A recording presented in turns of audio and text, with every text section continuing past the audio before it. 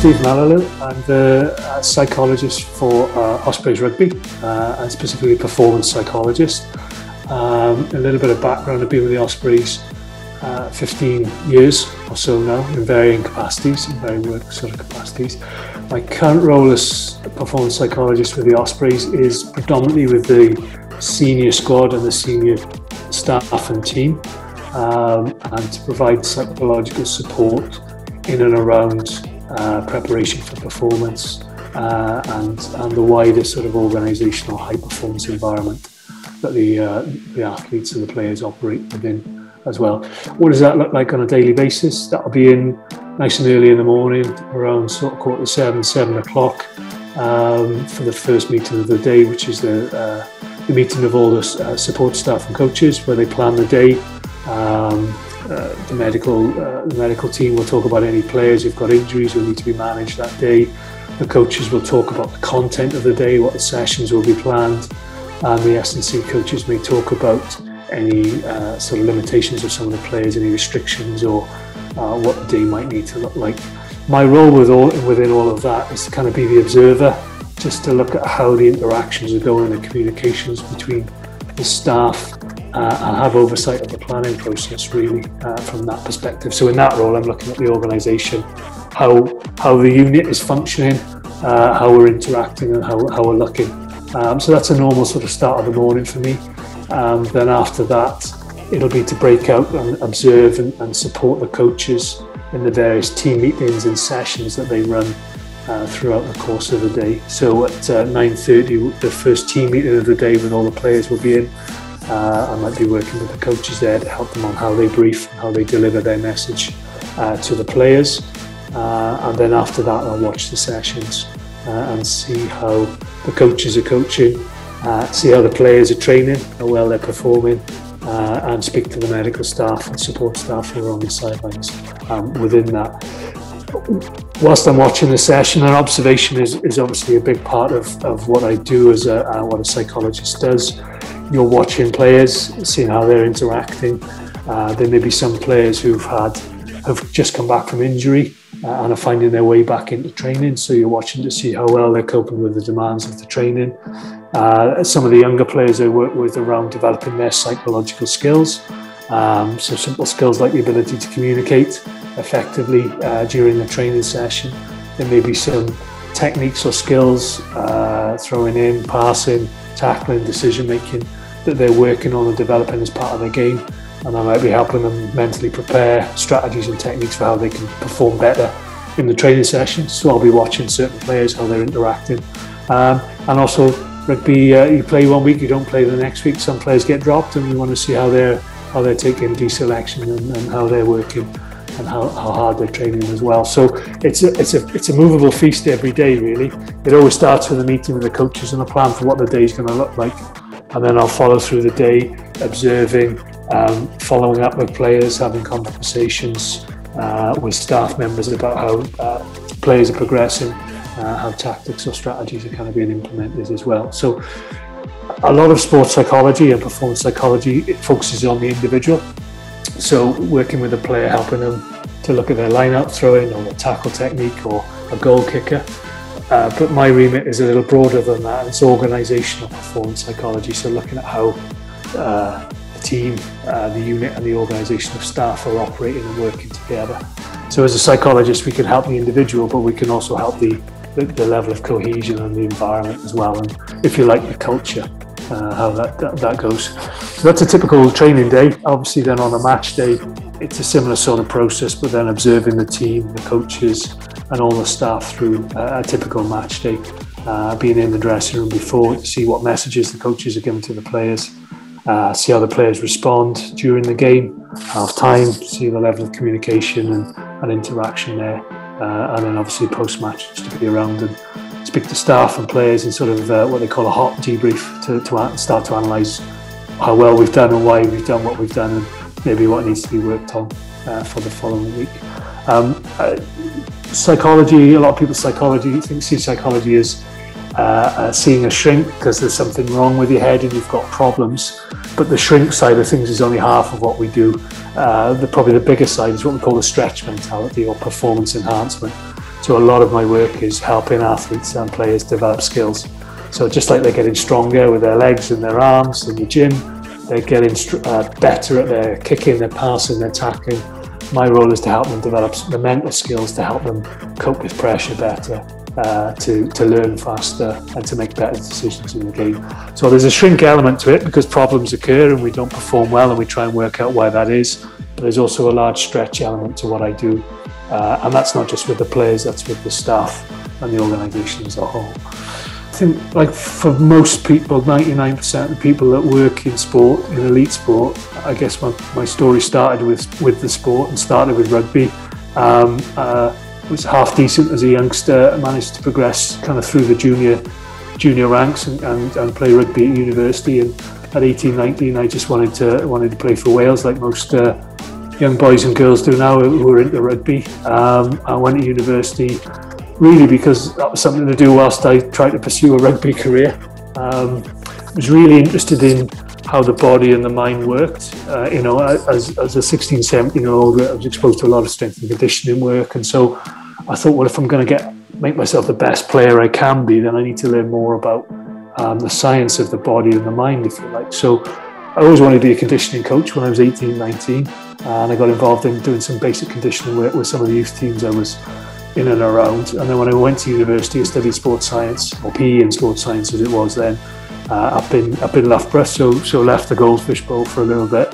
And when I was at Loughborough, I carried on learning more about the body and the sort of the physiology, if you like, physiological basis of strength and conditioning. But I also started to get into psychology there, and sports psychology. One of my lecturers there worked with the England rugby team, which was quite novel at the time for a sports psychologist. This is going back sort of 20 or so years. And that really stuck with me. And at that time, I was playing for the college university rugby team. And I was starting to get very nervous before games. And then through my study, I started to understand that actually that was quite a common thing to get butterflies before you played. And I started to learn about the different techniques that athletes use to cope with the nerves and how they could perform effectively. So I kind of took the deviation away from sort of physiology and strength and conditioning on my degree and got more into psychology. And by the end of my degree, I'd realised I wasn't going to be able to play for Wales, and my rugby career was on a downward trajectory. So I thought, right, if I can't play for Wales, I want to be involved and help people progress in rugby, and I've got a lot to give back to rugby. So I studied for a master's in sports science and specialised in psychology. And my research project, all my work was around rugby. And I helped out a bit of coaching with the university team at Loughborough as well, and kind of shadowed one of the coaches who was the sports psychologist there as well, and just got immersed in rugby and the psychology of rugby then. And after that, I was very lucky enough to study for a PhD in psychology, and I looked at stress and performance in rugby.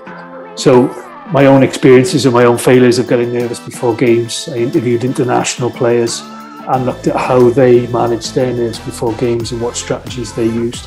So I did a 3-year PhD in Cheltenham and Gloucester University as it was then, and off the basis of that, I was really interested in coaching and helping people. I was going to be a PE teacher at one stage before I did my PhD. Then I did a bit of coaching with my local rugby team, Dunvant Rugby Club, the youth team there. Coached the university rugby team, coached the women's university rugby team for a little bit. But I really enjoyed the translation of the knowledge, what you learned, science on the degree, and to help other students out. So I finished my PhD and sort of pursued a lecturing career for 4 or 5 years full time. So I got a job in Bath University lecturing sports psychology, and then moved to Swans University, where I was there for about 13 years teaching sports psychology. So one of the appeals to me of being a lecturer and seeing the lecturers at Loughborough University, a big, strong sporting university, was that they had a day job of lecturing, if you like, and doing research, but they were also heavily involved in elite sport as well. So one of my mentors in sports psychology worked with the British Olympic team. There were other sort of influences and lecturers who worked in elite sport through strength and conditioning. So Dave Redding was the Leicester Tigers fitness coach. He went on to work with England Rugby at the time. So all around me there were people who were academically studying and doing research, but then also putting that into practice. So I really fancied that. I didn't fancy being sat at a desk all day. I didn't fancy being in a school teaching kids all day around PE. I wanted to be studying on my own time, but then also out and about teaching and researching it and actually putting that knowledge into practice and actually helping people make a difference. So that stayed with me. And as I finished my PhD off and started to work in academia and universities, I trained as a chartered sports psychologist. So I did two years supervised experience through the British Association of Sport and Exercise Sciences, which allows you to become a chartered sports scientist. And then I did my accreditation or chartership with the British Psychological Society, which is a 2-year period where you're supervised working in industry with teams and sports by a mentor. So very lucky that I could be an academic, study, teach, but then also practice and work with teams. So when I moved back to Swansea, nearly 20 years ago now, I got involved, as you do, with Swansea University Rugby Club, taught and coached there, did a little bit of sports psychology support, and then around the start of the 2004, 2005, sort of got involved with the Ospreys, started to do some workshops with the academy. There was a young Andrew Millward, was the academy manager then, did a series of workshops around mental toughness, pressure management, pre-match routines, coping with nerves, all that sort of stuff.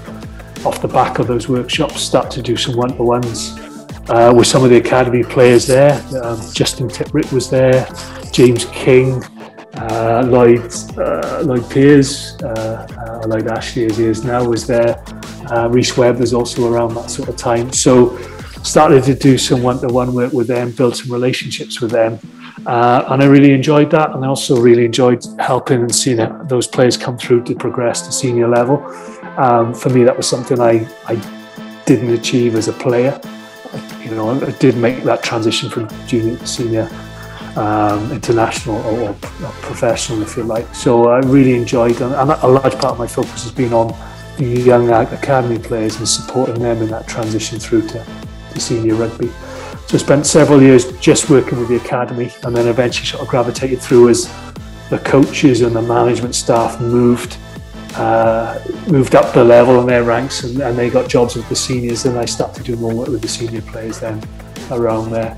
And I've been a fixture, if you like, whether that's a good or a bad word, of the Ospreys environment kind of for the last sort of 10 years in that sort of sense as well. So yeah, that's kind of my journey. Started in the sport, really loved the sport, realised got as far as I could in the sport, and then went and studied, learned as much as I could about science and psychology, and then I've been trying to apply that to the sport and help the region ever since, I guess. I think that's something that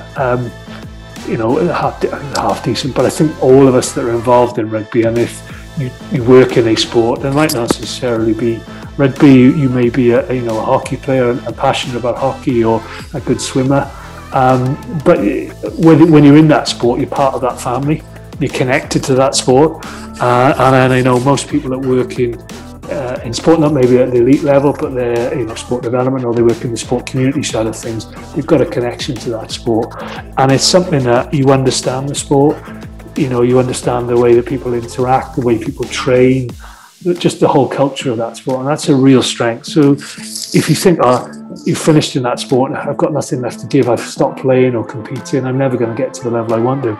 Actually, if you spent a long time in that sport playing and training, you've got so much to give back.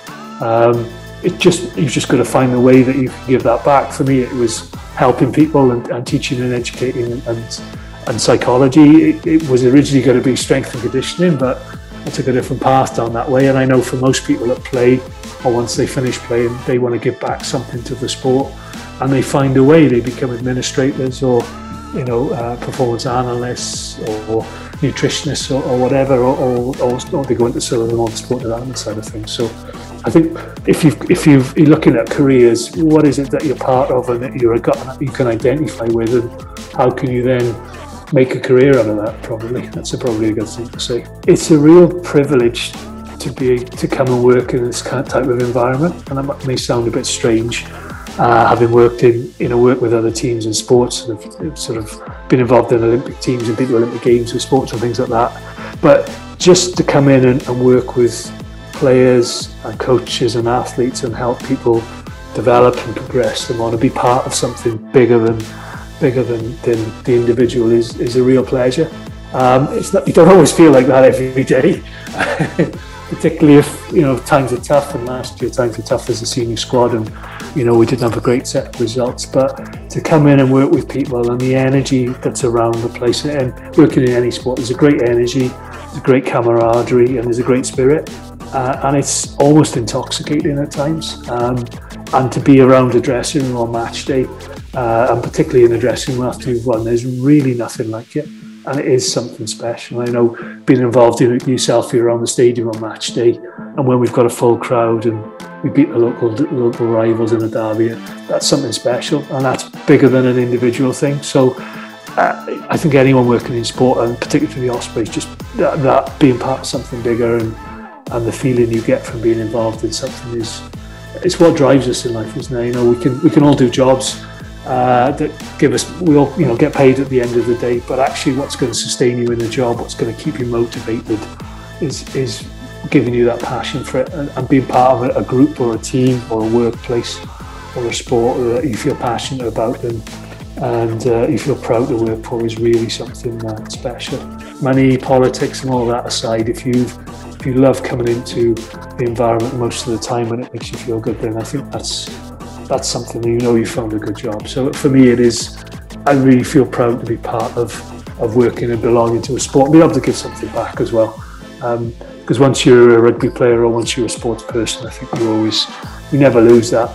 You're always a rugby player, just a rugby player that doesn't play rugby anymore in that sense, So yeah, I think the pride and the passion and just being privileged to be part of something big. And if we achieve things, that's great. And if we don't, hopefully my job is to help people along the way and achieve in life. And that's really big for me, is when I bump into someone or I get a request for a reference for someone, or I see someone's left the club but moved on and is doing really well and successful in life and settled down with family and stuff. That's probably where the rewards come from.